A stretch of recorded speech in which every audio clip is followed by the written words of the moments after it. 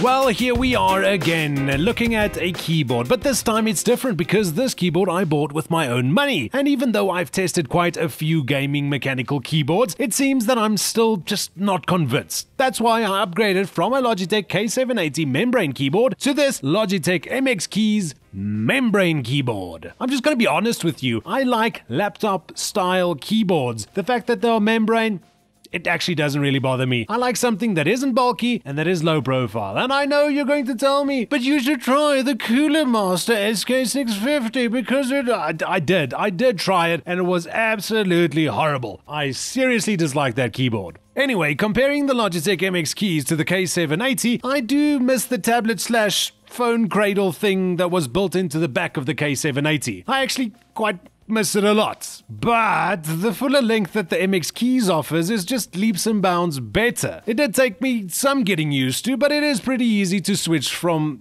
the K780 to the MX Keys. The fact that you do win back the insert home delete and page down and up keys, that is great. And then you also have the keys that are backlit. It's another bonus. But other than that, the keyboards are pretty much the same. The Logitech MX Keys also has the ability to connect to 3 different devices, just like the K780, either with the included unifying receiver or with Bluetooth. Switching between different devices is done by 3 keys, and now they're not on the left-hand side of the keyboard, they are at the top of the keyboard, right above the arrow keys, which might be a schlep if you want to quickly switch between devices with your left hand. Now you're going to have to do with your right hand, much like other things in life. But I guess this does take away some accidental device switching, like you would have gotten on the K780. If we take a top-down approach, kinky. Starting with the F-row keys, you have the brightness up and down, which seems to be broken in Windows 11, never tested it in Windows 10. Then you have the task view, which just gives you a peek at all the windows that are currently open, a dedicated button to open the action center in Windows, and then the backlight brightness up and down. Obviously also your media controls. At the far right above your numpad, you get the calculator button, the screen capture button, and what they call an app menu button. But in Windows, this just acts like a right click. Lastly, there is a button to quickly lock your computer. If you are watching something inappropriately and you need to get up to go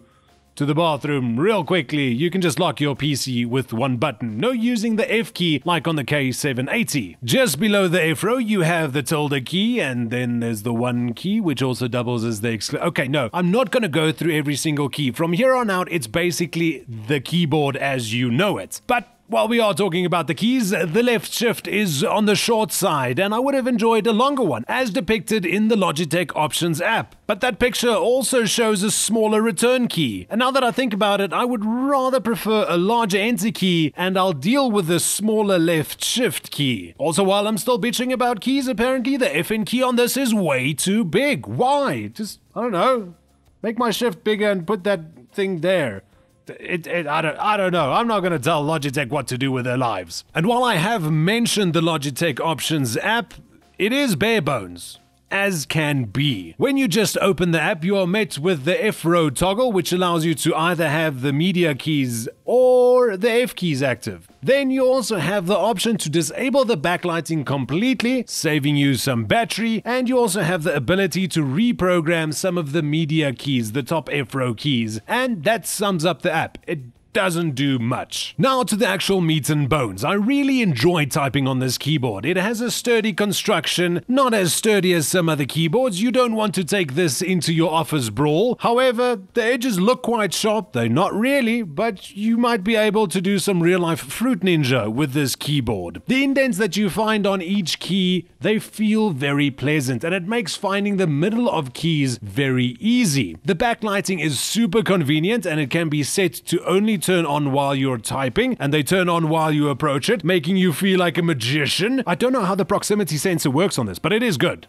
Don't worry about that. It will turn on as soon as you put your hand in front of the keyboard. And this is also done as a battery-saving feature. Talking about the battery, the life is quite impressive, where I've only charged the board about 3 times in the 2 months that I've had it for. Logitech state that it can last you 10 days with a backlight cranked up, or it can last you up to 5 months if you don't want a backlight at all. The MX Keys does not have removable batteries like the K780. This time around, you can charge the keyboard with the included USB-C cable channel.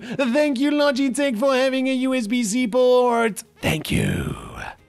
And that's basically it. Keyboards are keyboards nowadays, not much to be said. And bringing it to a conclusion, should you buy this keyboard? If I had the choice to replace my Office K780 that I use with another MX Keys, I would. 100% I would. I think it's worthwhile. I don't think, however, that this keyboard is for everyone. I think gamers will prefer their chonky clicky keys, but for productivity, especially if you're using multiple devices, even if you want to switch between Windows and Mac, this might just be for you. The MX Keys retail anything from 1,500 to 2,000 Rand here in South Africa, and you can opt for it to include a wrist rest if you like, but I don't think it's necessary because the keyboard is so low profile. Talking about the low profile, you can't raise it at all. No adjustable feet on the MX Keys. Oh yeah, you also get a mini version now that omits the numpad and is a lot more compact if that's your style. Well, that is that, and this is this. I'll tell you what I want, what I really want, and that's for you to hit the like or the dislike button. Either way, it helps out the channel tremendously. A sub would also be greatly appreciated. Until next time, yours faithfully, Carbonite.